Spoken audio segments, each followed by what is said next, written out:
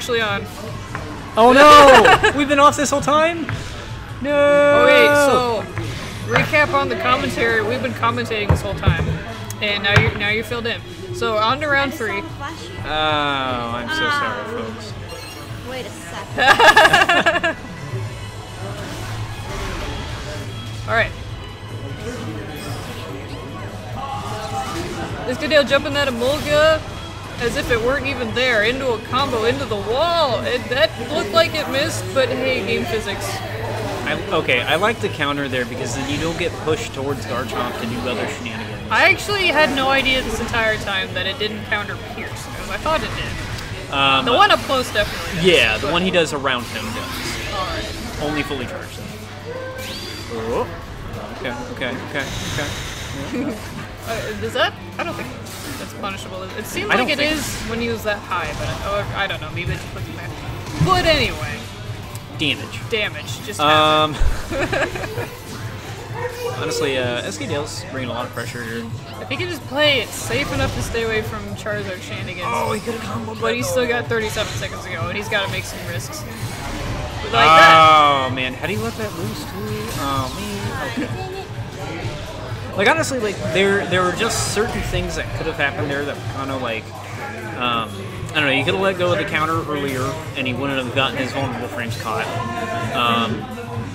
And then the what was it? The fire punch into the counter attack, I think.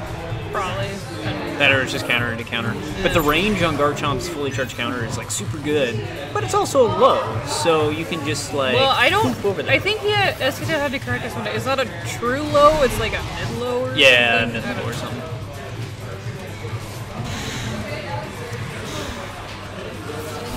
Safety happening. Yo. Okay. Like these are big moves, and they're doing like 10 damage because they keep clashing. Oh my This is silly. They're gonna catch. This gonna catch. Yeah. But it's SKDale in a corner. Okay. Mix-ups, but honestly a very risky option. I didn't see it. Picano has some space, and now he's like, Okay. get back in that corner. Yeah, fire punches just are not working out here. Flare blitzes are. Ooh. Was he fighting Sorry Tag where he just went through his HP like it was candy? It was way worse. Probably gonna take it. No? Okay, No. just kidding. Nope. And SKDale using Fennekin because Memes.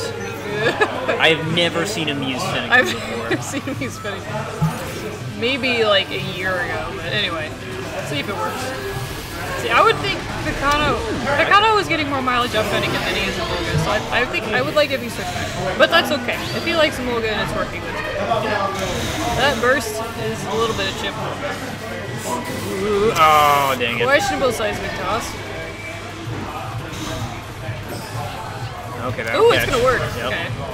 My mistake. The other one has worked twice this game. Yo, that was really good. That was really good!